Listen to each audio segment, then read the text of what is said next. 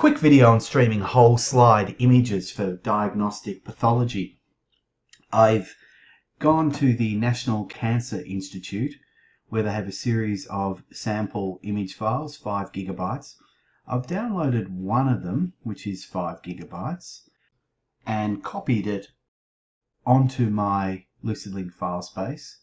So my file space has just under 5 gigabytes of data. I have a whole slide image viewer, which I'll open up, and as this is an internal video, I'll show that I've just zeroed the cache, turned the cache on, zeroed the cache.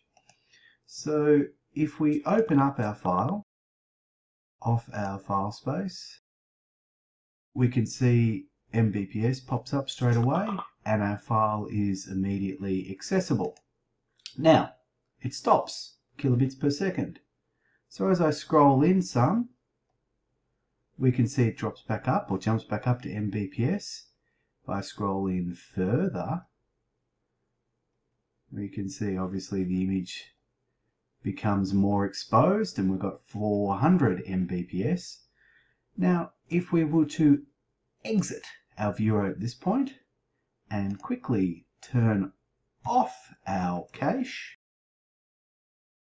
and do a dir, we can see of our 5.5 gigabyte, 4.9 gigabyte file, we have only streamed 358 megabytes into our cache. So it was immediately accessible to the viewer, and only as we scrolled through the file did it need to pull down the data it needed from the object store. Thank you.